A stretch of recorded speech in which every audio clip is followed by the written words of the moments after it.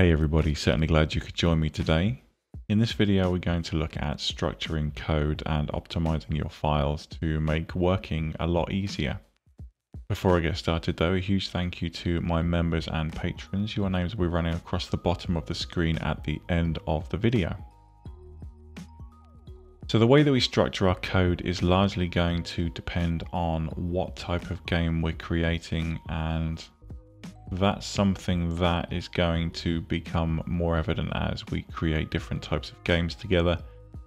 But ultimately, there are some ground rules, some rules of thumb that we can stick to, which will make life a lot easier. For example, firstly, understanding that as long as your game files end in .rpy, Ren'Py will include them as part of the code. Which means that, for example, I don't have an init Python or any kind of initialization code in this file. It just simply ends in .rpy, so I can have a separate file for all of my define and default statements, which means that I always know where to go when I'm looking for those. Likewise, I have a different file for every screen. This just makes it easier to identify problems in the code and to rectify and make alterations. So I've got a screen for the tooltips, I've got a screen for the tips here. This is the sort of the pop-up screens that appear with a close button. And this just allows me to make changes to this file easily and access the data very quickly. Likewise, I have a prologue file which just contains the intro scene, which is the bit of game that appears before any interactions can take place. Having this in a separate file means that I'll be able to add that wherever, and I can also add things like a tutorial into this code to make it easy to find nice and quickly. Then I have my classes file. This is where all of my initialization Ren'Py code or Python code goes. So as you can see, I've created my music channels, set their volumes, and then started defining my classes. So we've got NPC class there, and then I create a list of NPCs and I start filling it with classes or instances of classes. Then I have my clickies and I do the same thing. I create a list, a 100 long list, and I start populating that list, as you can see, with instances of that class. Then we've got my location class on place class.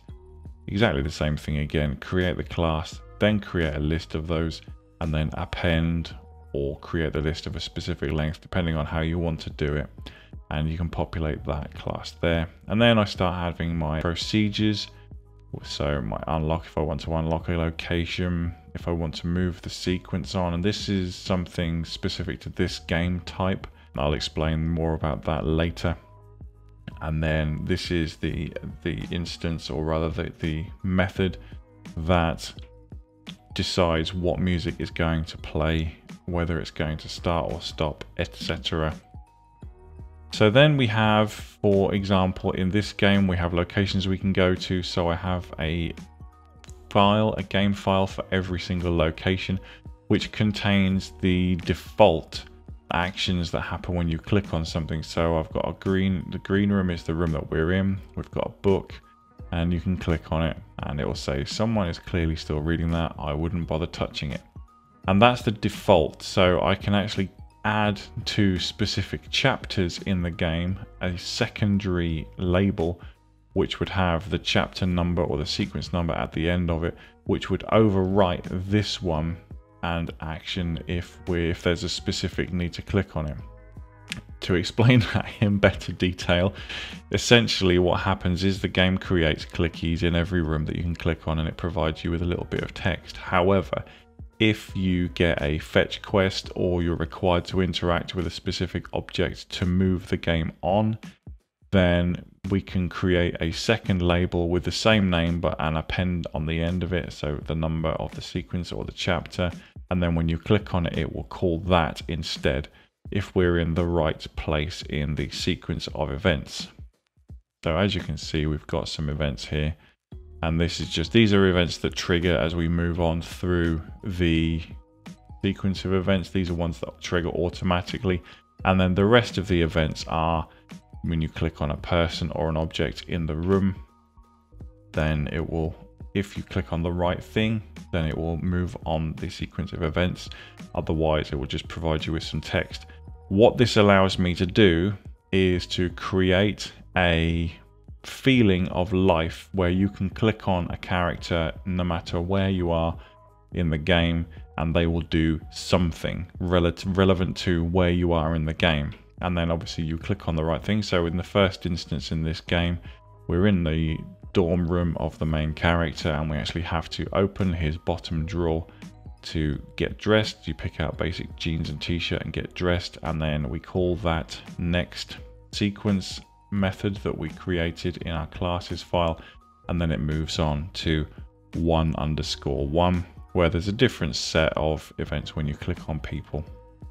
And that allows me to just create a little bit more depth, allows you to build up a little bit more of a story behind each character, and it means that the player, if they so choose, can choose to just rattle through the events in the game and not have to worry about it.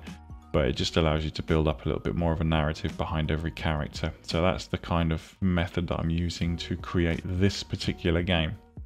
But as you can see, every single sequence, every single sort of set of sequences or chapter or whatever you want to call it, has its own file. And this just means that if something's not right and I know I'm in sequence 1_1, I can go straight to that file and I can find it.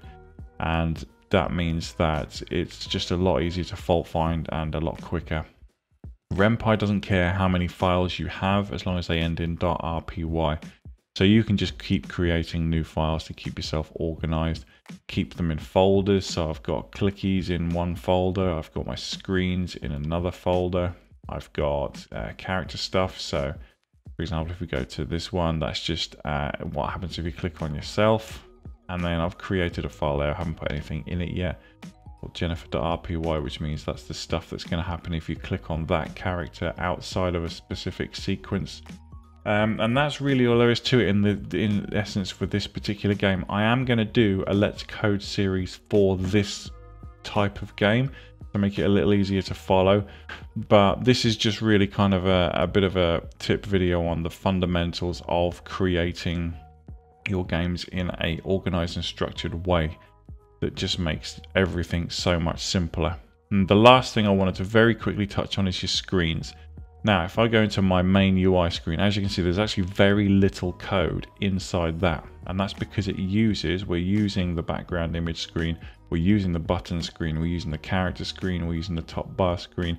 So all of these elements in our main screen are defined in their own individual files. And again, that makes life just so much easier. I hope you found this useful, guys. Let me know what you think in the comments below. I know it's been a bit of a while since I did any Ren'Py or Dash Studio stuff. I'm just in the process of unpacking all of my stuff in my new home, and then I'll be getting on and doing a lot more of these videos. But thanks very much for watching, guys. If you do feel like you've learned anything in this one, feel free to give us a thumbs up and a subscribe and a comment down below, and I'll see you in the next one. Take care of yourselves, guys. Bye bye.